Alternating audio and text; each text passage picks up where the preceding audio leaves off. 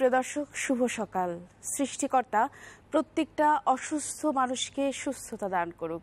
প্রতিটি মানুষ নিজ নিজ জায়গা থেকে হয়ে উঠুক সুস্বাস্থ্যবান বা স্বাস্থ্য সচেতন।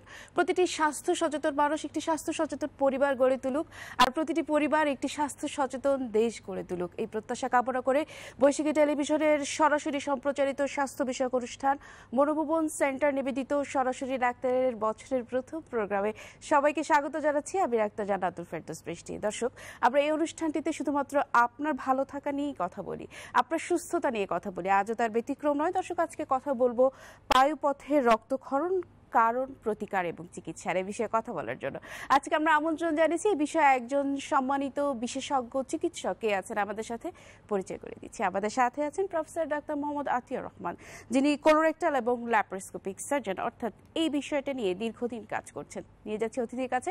দর্শক, আপনাদের যদি এ সংক্রান্ত কোনো প্রশ্ন থাকে, কোনো কোয়ারি থাকে, কোনো কিছু আমাদের সাথে শেয়ার করার থাকে, সেক্ষেত্রে আপনাদেরকে যেটা করতে হবে, আপনারা সবাই জানেন, সরাসরি স্ক্রলে দেখানো নাম্বারে আমাদেরকে ফোন করতে হবে। স্যার, আসসালামু আলাইকুম। শুভ নতুন বছরের শুভেচ্ছা এবং কেমন আছেন? জি, অনেক ধন্যবাদ। আসলে প্রতিটি বছর নতুন করে আসে, নতুন নতুন আশা ভরসা স্বপ্ন নিয়ে আসে। আর আমরা তো যেহেতু স্বাস্থ্য নিয়ে কাজ করি, আমরা চাই যে মানুষের সুস্থতা চলে আসুক। সব মানুষ সুস্থ থাক, মানুষ সুস্থ থাকলেই খুব সুন্দরভাবে সবকিছু সম্ভব। তো স্যার, আপনি তো এই বিষয়টা নিয়ে দীর্ঘদিন আছেন, এই যে ল্যাপারোস্কোপিক কোলোরেক্টাল সার্জারি এবং এই বিষয়গুলো নিয়ে অনেক অনেক দিন ধরে কাজ করছেন। একটু আসতে চাই যে মানুষের যখন বায়ুপথে রক্ত পড়ে, এটা নিয়ে মানুষ খুব টেনসড। আসলে কি কি কারণে পড়ে সেই বিষয়গুলো একটু ডিটেইলস শুনবো। সুন্দর প্রশ্ন। প্রশ্নটা হলো যে পায়ুপথে রক্ত দুই ভাবে পড়তে পারে। একটা হলো মাইক্রোস্কোপিক, যেটা আমরা খালি চোখে দেখতে পাই না। সাধারণত এই ধরনের রোগী আমাদের কাছে আসে অ্যানিমিয়া নিয়ে, রক্ত পড়তেছে, সে বুঝতে পারে না, দেখতে পারে না। এক সময় তো সে আমাদের কাছে প্রেজেন্ট করলো দীর্ঘদিন পর অ্যানিমিয়া নিয়ে। আর একটা হলো ম্যাক্রোস্কোপিক, যেটা আমরা খালি চোখে দেখতে পাই। তো এই খালি চোখের যে রক্তটা আমরা দেখতে পাই, ম্যাক্রোস্কোপিক ব্লিডিং, এইটি নিয়ে রুগীরা সাধারণত খুব টেন্স থাকে এবং খুব জড়সড় হয়, ভয়ে থাকে। তা আমরা এই পায়ুপথে রক্ত পড়াটাকে যদি বিভিন্ন ভাগে ভাগ করতে পারি তাহলে সবচেয়ে ভালো হয়। যেমন বাচ্চাদের পায়ুপথে রক্ত যায়, মারা খুব টেন্স থাকে, বাচ্চাদেরও যায়, তো মারা খুব টেন্স থাকে এবং এই ধরনের মারা খুব জড়সড় ভীতু হয়ে আমাদের কাছে আসে। স্বাভাবিক না একেবারে বাচ্চাদের যদি এরকম হয়। এই বাচ্চাদের রক্ত পড়ার অন্যতম কারণ হচ্ছে রেকটাল পলিপ। অন্য কারণেও যেতে পারে, তবে কমন কজ রেকটাল পলিপ এবং কখনো কখনো রেকটাল আলসার। আবার অ্যানাল ফিসার থেকেও রক্ত পড়তে পারে বাচ্চাদের। এছাড়া বাচ্চাদের ডায়রিয়া থেকেও পড়ে, বা পায়খানা যদি কষা হয় তখনও পড়ে। আর মেইন কারণ অ্যাডাল্টের পাররেক্টাল ব্লিডিং। অ্যাডাল্টের পাররেক্টাল ব্লিডিং সাধারণত অন্যতম কারণ হচ্ছে পাইলস। এছাড়া অ্যানাল ফিসার আছে, কখনো কখনো ফিস্টুলা, তারপরে ক্রনস ডিজিজ, আলসারেটিভ কোলাইটিস, তারপরে rectal cancer. Rectal cancer young এজে সাধারণত কম হয়, তবে যাদের হয় এদের আবার খুব ভয়ঙ্কর আকার ধারণ করে, অনেক ডেথ হয়ে যায় এখান থেকে। এছাড়া রেকটাল পলিপও থাকে অনেক সময়। তারপর এই রক্ত পড়াটা সাধারণত যখন উপর থেকে আসে, অর্থাৎ উপর থেকে বলতে আমি বোঝাচ্ছি যেমন ধরুন কোলনের আপার পার্ট বা স্মল ইন্টেস্টাইন অথবা স্টোমাক থেকে ব্লিডিং আসে, এই ব্লিডিংটা সাধারণত কালো হয়ে বের হয়। অর্থাৎ রুগী এসে আমাদের কাছে কমপ্লেন করে যে স্যার আমার পায়খানাটা কালো, সে বুঝতে পারে যে ব্লাড আছে। কেউ আবার বলে যে স্যার ব্লাড সাধারণত পায়খানার সাথে মিশ্রিত হয়ে পড়ে, কিন্তু রংটা একটু কালো কালো। কিন্তু অনেকে এসে বলে যে আলকাতরার মতো কালো। এই আলকাতরার মতো কালো ব্লিডিংটা আমরা সাধারণত মেডিকেল টার্মে বলি ম্যালিনা, এবং ম্যালিনা বললেই আমরা সাধারণত বুঝতে থাকি যে উপর থেকে আসতেছে, অর্থাৎ স্টোমাক, স্মল ইন্টেস্টাইন বা লার্জ ইন্টেস্টাইন থেকে আসতেছে। কিন্তু যখন রেকটাম বা কোলন থেকে যে ব্লিডিং হয়, এটাকে বলা হয় ফ্রেশ ব্লিডিং, এবং এই ফ্রেশ ব্লিডিংকে আমরা মেডিকেল টার্মে হেমাটোকেজিয়া বলে থাকি। তবে এই রক্তটাই সাধারণত বেশি আসে। আর ওল্ড এজের যদি কেউ আমাদের কাছে পার রেকটাল ব্লিডিং নিয়ে আসে, যদি বলে যে পায়খানা আছে, রক্ত যাচ্ছে, বয়স্কদের, তখন আমরা প্রথমে চিন্তা করি যে ক্যান্সার কিনা। অর্থাৎ তখন অন্য কারণে রক্ত পড়তে পারে, যেমন পাইলসের কারণে পড়তে পারে, ulcerative colitis, Crohn's disease, solitary rectal ulcer, বিভিন্ন স্যার আমাদের সাথে একজন দর্শক আছেন, এই আলোচনাতে ফিরবো, একটু ফোনটি নিয়ে আসি। আসসালামু আলাইকুম দর্শক, কে আছেন আমাদের সাথে, নাম বলে কি জানতে চান বলুন। আমি নাম বলছিলাম মানে ওয়ালাইকুম সালাম, শুনতে পাচ্ছি। আমার এই যে সমস্যা কিছুদিন আগে মানে এক সপ্তাহ গেছেন এই বারের কাছে আমার হচ্ছিল ওই যে মানে পাইলস বলে। পাইলস হচ্ছে? হ্যাঁ পাইলস বলে আর কি, ডাক্তারের মাধ্যমে ওষুধের মাধ্যমে ফাটে রাইতে দিচ্ছে না। এখন মনে করেন যে একটু হালকা হালকা মাথা হালকা হালকা জলে জলে। আচ্ছা, আর কি হচ্ছে? এটাই সমস্যা। আপনি মেইন সমস্যাটা পায়খানার সাথে রক্ত যায় এবং পায়খানা করার পর পায়খানা রাস্তায় জলে, এটাই তো সমস্যা। না স্যার, রক্ত আসে না। রক্ত আসে না, শুধু জ্বালাপোড়া করে। জ্বালাপোড়া করে। কতদিন যাবত? মোটামুটি 15 দিন হয়ে গেছে। 15 দিন। দর্শক, আপনি কিভাবে জানলেন যে আপনার পায়েস হচ্ছে? আপনি কি জন্য কোনো চিকিৎসক দেখেছেন? উনি কি ডায়াগনোসিস করে বলেছেন যে পায়েস হয়েছে, না আপনার ধারণা পায়েস হয়েছে? না, আমার এটার নাম ডাক্তার দেখিয়েছি, বুঝছেন? আচ্ছা, মানে ডাক্তার দেখে তিনি বলছে যে মানে আমার পুরো ছোট দিক একবারে শক্ত হয়ে গেছিল। আচ্ছা আচ্ছা, ঠিক আছে, বুঝতে পেরেছি। দর্শক, আপনি আমাদের সাথেই থাকবেন, আমরা এই পুরো অনুষ্ঠান জুড়ে এই বিষয়গুলো নিয়ে কথা বলবো, তারপর স্পেশালি এখন আপনার সমস্যাটা নিয়ে কথা বলবো। ওনার সমস্যা উনি যেটা বললাম, আমি যেটা বুঝতে পারলাম সেটা ওনার পায়খানা কষা হয়েছে, কষা হওয়ার পর পায়খানার সাথে রক্ত যায়নি কিন্তু জ্বালাপোড়া করতেছে পায়খানা করার পরে। তা সাধারণত পায়খানা কষা হওয়ার পর যখন জ্বালাপোড়া করে তখন বুঝতে হবে সাধারণত আমাদের পায়খানা রাস্তায় যে অসুখটা, এটাকে বলে অ্যানাল ফিসার। অর্থাৎ অ্যানাল ফিসার মানে ওই যখন শক্ত পায়খানা বের হয় তখন ওই পায়খানা রাস্তা তো অ্যাকচুয়ালি খুব নরম, ডেলিকেট স্ট্রাকচার, তখন ওই এক জায়গাটা ছিঁড়ে যায়। যেমন আমাদের মুখে এই জায়গাটা আলসার হয় বা ঘা হয়, ঠিক ওরকম পায়খানা রাস্তার পাশেও একটা ছিঁড়ে যায়, ওইটাকে বলা হয় সাধারণত অ্যানাল ফিসার।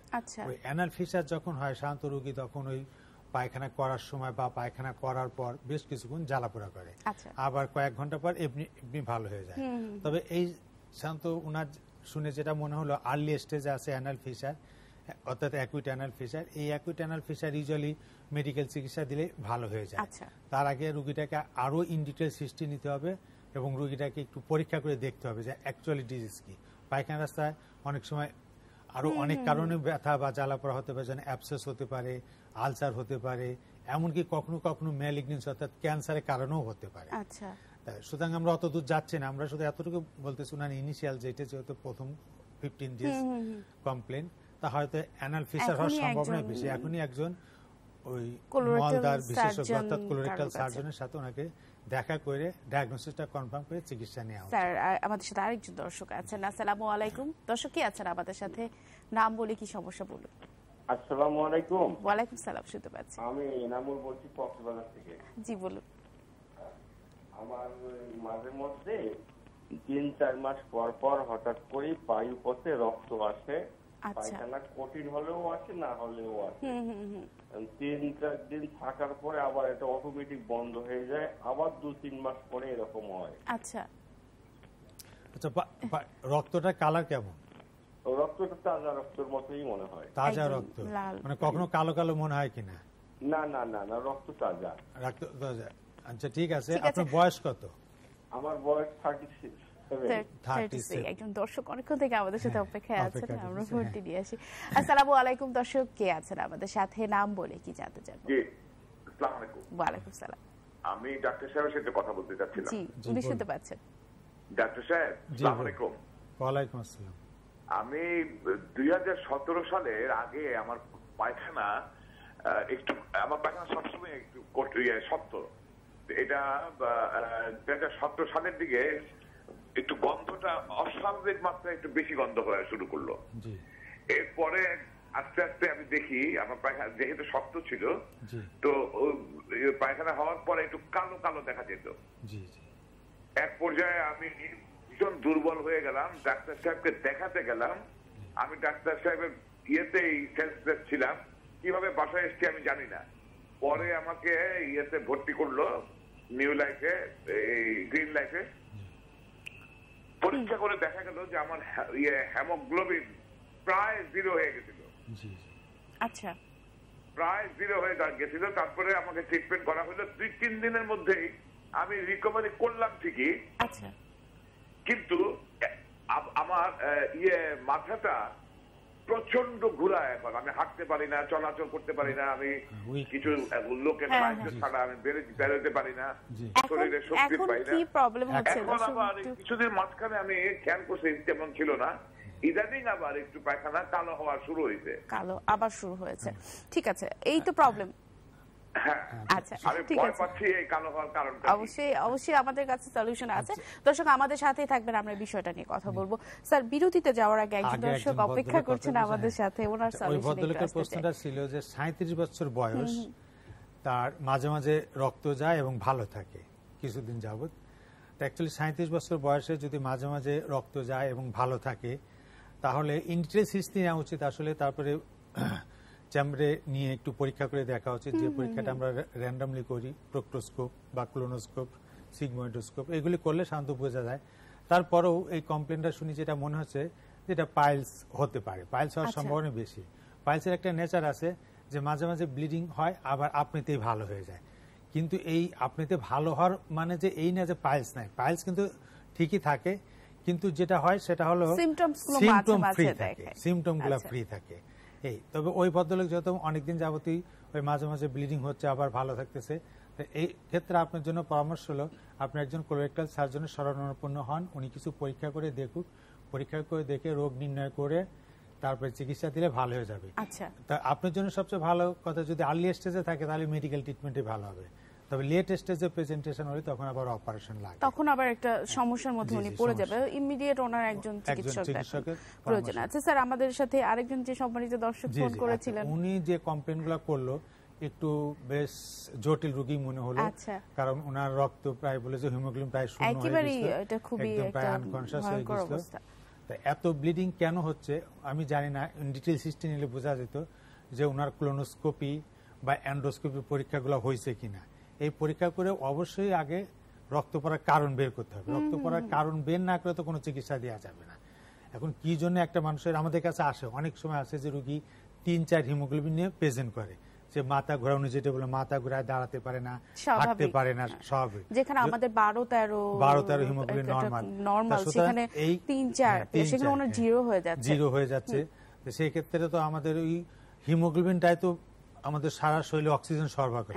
তাই হিমোগ্লোবিন যদি না থাকে তাহলে সারা শরীরে অক্সিজেন সরবরাহ হবে না, সে তো অ্যানিমিক হার্ট ফেলিয়ারে মারা যাওয়ারই কথা। তবে তাকে ইমিডিয়েটলি, যেহেতু একবার ভালো হয়েছে, সে গ্রিন লাইফ হাসপাতালে ভর্তি ছিল তাই তো বললো, কিন্তু কার আন্ডারে ভর্তি ছিল এটা বড় কথা।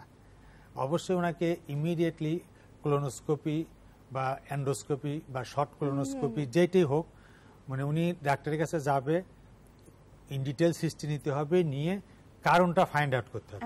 যে কোনো অসুখের আগে কারণ ফাইন্ড আউট না করে তো চিকিৎসা দেওয়া যাবে না। আগে হলো রোগ নির্ণয়, তারপরে চিকিৎসা। আন্দাজে কোনো রোগীর চিকিৎসা দেওয়া ঠিক না এবং এটা উচিত না। যেমন আমাদের কাছে কিছু কিছু রোগী আসে, বলে যে আমার পায়খানা রাস্তাতে রক্ত যাচ্ছে, কিছু ওষুধ দেন। এটা তো কোনো অ্যান্সার। আগে তো পায়খানা রাস্তাতে কেন রক্ত যাচ্ছে, কারণ দেয়ার আর মাল্টিপল কজেস অফ পাররেক্টাল ব্লিডিং, অনেক কারণ আছে যে কারণে পায়খানা রাস্তাতে রক্ত যাচ্ছে। আগে তো কারণ বের করতে হবে, তারপরে কারণের চিকিৎসা। এই ভদ্রলোককে আমি আমার পক্ষ থেকে পরামর্শ একটাই, যে উনি ইমিডিয়েটলি একজন কোলোরেক্টাল সার্জনের সাথে যোগাযোগ করুন, উনি ইন ডিটেইলস হিস্ট্রি দিক, কিছু পরীক্ষা নিরীক্ষা করুক, তারপরে কিছু ইনভেস্টিগেশন করুক, তারপরে বোঝা যাবে যে অ্যাকচুয়ালি কারণটা কি, এবং সেই কারণ অনুযায়ী চিকিৎসা দিলে ভালো হয়ে যাবে। দর্শক যিনি আমাদেরকে ফোন করেছিলেন, আপনার জন্য খুব মানে আপনাকে আমরা খুব গুরুত্ব সহকারে দেখছি, কারণ আপনার ব্যাপারটাও কিন্তু খুব সিরিয়াস। তাই আপনি ইমিডিয়েট একজন কোলোরেক্টাল সার্জন কারোর পরামর্শ নেবেন, কারণ আপনাকে এটা নিতেই হবে, জানতে হবে কেন আসলে হিমোগ্লোবিন লেভেল এতটা নিচে নেমে যাচ্ছে। আশা করি আপনি ব্যাপারটা বুঝতে পেরেছেন, সচেতন মানুষ বুঝতে পেরেছেন, এবং এভাবেই আসলে চিকিৎসা নেবেন। স্যার, আমরা যে বিষয়ে আলোচনায় আছি সেখানেই ফিরতে চাই। অনেক আলোচনা আসলে রয়ে গেছে বয়স্কদের, কারণ এই সদস্যগুলোকে নিয়ে আমরা একটু বেশি চিন্তিত থাকি। বয়স্করা যখন পাররেক্টাল ব্লিডিং নিয়ে আমাদের কাছে আসে, তখন আমরা মেইনলি চিন্তা করি, প্রথমে ক্যান্সার চিন্তা করি। হতে পারে আরো অনেক কারণ, যেমন পাইলসের কারণ হতে পারে, অ্যানাল ফিসারের কারণ হতে পারে, পলিপের কারণ হতে পারে, রেকটাল আলসারের কারণ হতে পারে, আলসারেটিভ কোলাইটিস, ক্রনস ডিজিজ, অনেকগুলি কারণ হতে পারে। তবে প্রথম আমরা খুব চিন্তিত হই যে ক্যান্সার কিনা, যার জন্য আমরা বয়স্ক রোগী আসলে প্রথমে আমরা একটা কোলোনোস্কোপি পরীক্ষা দিয়ে জানতে চাই। যদিও আমরা দেখতে পাচ্ছি যে শুধু পাইলস, আমরা নিজস্ব চেম্বার আমরা প্রক্টোস্কোপি করে দেখি যে ওনার পাইলস আছে, কিন্তু পাইলসের অন্যতম একটা কারণ ওল্ড এজে কিন্তু ক্যান্সার, অর্থাৎ ক্যান্সারের কারণেও পাইলস হয়। সুতরাং এই রোগীকে যদি আমরা শুধুমাত্র পাইলসের চিকিৎসা দিই তাহলে কিন্তু রোগী ভালো হবে না, সে 2 দিন পর আবার সিমটম নিয়ে চলে আসবে। সুতরাং এই রোগীকে আগে কারণ বের করতে হবে, যেটা একটু আগে ওই ভদ্রলোকের জন্য বললাম, কারণ বের করতে হবে কোন কারণে ব্লিডিং হচ্ছে। তা ওল্ড এজের মেইন কারণ হলো ক্যান্সার, তবে পাইলস অন্যতম একটা কারণ রেকটাল ব্লিডিং এর। স্যার, এই যে কোলোরেক্টাল সার্জারি বা সার্জন, এই কথাগুলো আমরা আমাদের দর্শকদেরকে বলছি, এই টার্মগুলো কিন্তু আমাদের দর্শকদের কাছে একটু আনকমন বা একটু অপরিচিত। আসলে এই ডিপার্টমেন্টের কাজ কি, বা এটা বাংলাদেশে কবে থেকেই এসেছে, বা আপনারা কবে থেকে এই প্র্যাকটিসগুলো করছেন, সেটা একটু শুনতে চাই। এটা বাংলাদেশে এসেছে মূলত 2000 সালের পর থেকে। আচ্ছা, কোলোরেক্টাল সার্জারি বাংলাদেশে না, মানে অ্যাকচুয়ালি তো বিশ্বে যা ডেভেলপ করে আমরা তো তাই হয়তো 2 দিন পরে হলো আমরা সেটা ডেভেলপ একটু দেরি হয়, কিন্তু সেটা চলে আসে। আর এখন তো কোনো জিনিসই দেরি হয় না, মোরালের সাথে সাথে। আজকে একটা ইউএসএ আবিষ্কার হলো, পরের দিনই থাকলে যে বাংলাদেশের লোকজন জানলো। আর আমরা বিভিন্ন সময় বিভিন্ন সায়েন্টিফিক সেমিনারে যাই, যেমন এই সামনে ফেব্রুয়ারিতে আমি ব্যাংকক যাব, গত মাসে আমি গিয়েছিলাম ইন্ডিয়ার মুম্বাইতে। তা আমরা তো বিভিন্ন প্রোগ্রামে যাই, ওখানে বিভিন্ন দেশ থেকে কোলোরেক্টাল সার্জনরা আসে, এসে আমরা সবকিছু যে নতুন এক্সচেঞ্জ অফ ভিউ, অর্থাৎ ওনারা কি করতেছে আমরা কি করতেছি, এইভাবে আমরা আমাদের নিজেদেরকে ডেভেলপ করি। তা এই কোলোরেক্টাল সার্জন বা কোলোরেক্টাল সার্জারির প্রতি আমরা সাধারণত যেটা বুঝি যে পায়ুপথ বলতে অ্যানাস, অ্যানাল ক্যানাল, রেকটাম এবং কোলন, এই ডিজিজ নিয়ে আমরা সাধারণত যারা আলোচনা করি বা ডিজিজ নিয়ে গবেষণা করি, পরীক্ষা করি, চিকিৎসা করি, এদেরকে সাধারণত কোলোরেক্টাল সার্জন বলা হয়।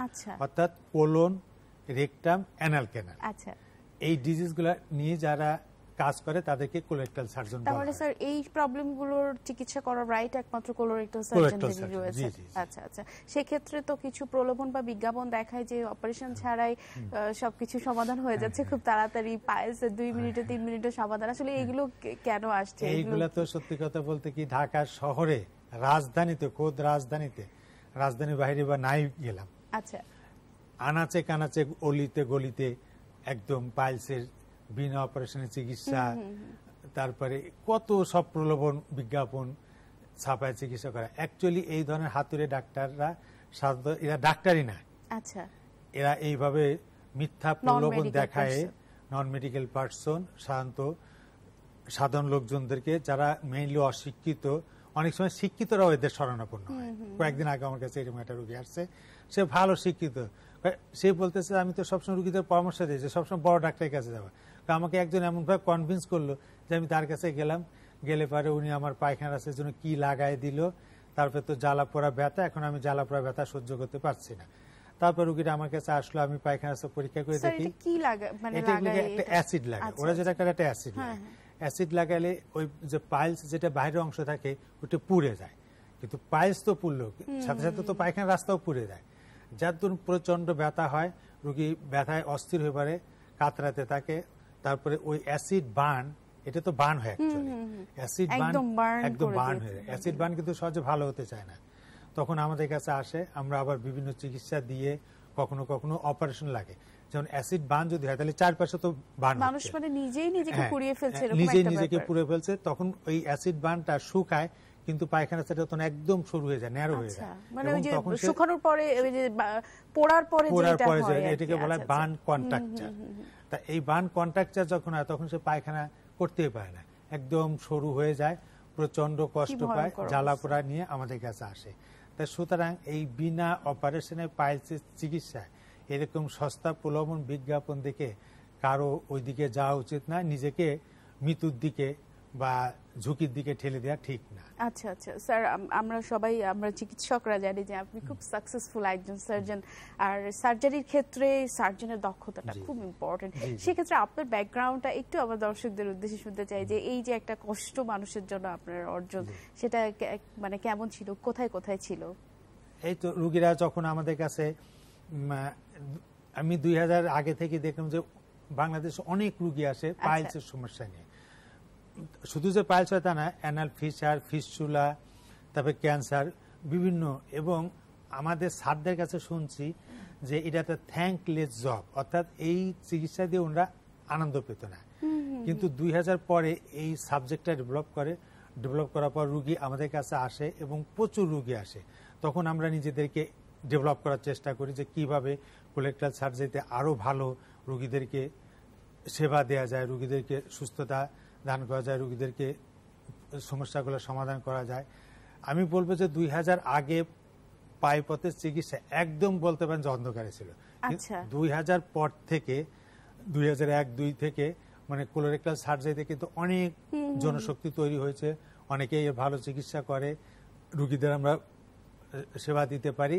এবং যেটা আগে বলা হতো থ্যাঙ্কলেস জব, এখন আমি বলবো যে এটা থ্যাঙ্কফুল জব। আচ্ছা আচ্ছা, বাহ স্যার, অনেকটা অর্জন আমার কাছে যেটা মনে হলো। স্যার একেবারে শেষের দিকে চলে এসেছে, আমার দর্শকদের মানে এই বিষয়টা নিয়ে যখন যেহেতু মানুষ এখনো অনেক অন্ধকারে আছে, কি বলার আছে আমার দর্শকদেরকে একটু আমরা আলোতে আনতে চাই।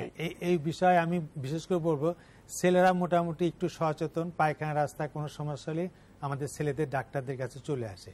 কিন্তু বাংলাদেশের মহিলারা, বিশেষ করে প্রেগনেন্ট মহিলা, যখন পায়পথের সমস্যা হয় তারা চলে যায় গাইনি ডাক্তারের কাছে। আচ্ছা, কিন্তু অ্যাকচুয়ালি এরা গাইনি সাবজেক্ট না, এবং ওখানে গিয়ে ভুল চিকিৎসা হয়। ওনারা মন গড়া কিছু চিকিৎসা দেয়, এই চিকিৎসাতে রুগীগুলি সাধারণত ভালো হয় না, কষ্ট পায়। বিশেষ করে যে মহিলার পাইলস আছে, এরা যখন বাচ্চা নেয় তখন তলপেটে চাপ পড়ে, তলপেটে মানে পায়খানা রাস্তার উপর চাপ পড়ে, তখন পায়খানা রাস্তায় যে রক্তনালীগুলো থাকে ওইগুলো ফুলে ওঠে, ভেন গুলো ফুলে ওঠে এবং ওখান থেকে রক্তক্ষরণ হয়। তখন এমন আকার ধারণ করে মহিলারা না পারে বাচ্চা ক্যারি করতে, না পারে নিজেকে সহ্য করতে, কারণ উনি যখন পায়খানা রাস্তায় যাচ্ছে প্রচুর ব্লিডিং হচ্ছে, ব্যথা হচ্ছে, জ্বালা পোড়া হচ্ছে, মানে নিজেকেও সহ্য করতে পারতেছে না, এদিকে বাচ্চার কষ্ট। এই জন্য মহিলাদের উদ্দেশ্যে বলবো যে আপনাদের যদি পাইলস থাকে অবশ্যই কোলোরেক্টাল সার্জনের কাছে যান, আমাদের অ্যাসিস্ট্যান্ট মহিলা, সুতরাং কোনো ভয় নেই। স্যার আমরা একেবারে শেষের দিকে চলে এসেছি, এই এত পরামর্শ নিশ্চয়ই আমার দর্শকদের উপকারে আসবে। দর্শক, এই ছিল আমাদের আজকের আলোচনা অনুষ্ঠানের একেবারে শেষ পর্যায়ে চলে এসেছি। আজকের আলোচনা নিশ্চয়ই আপনারা উপকৃত হয়েছেন।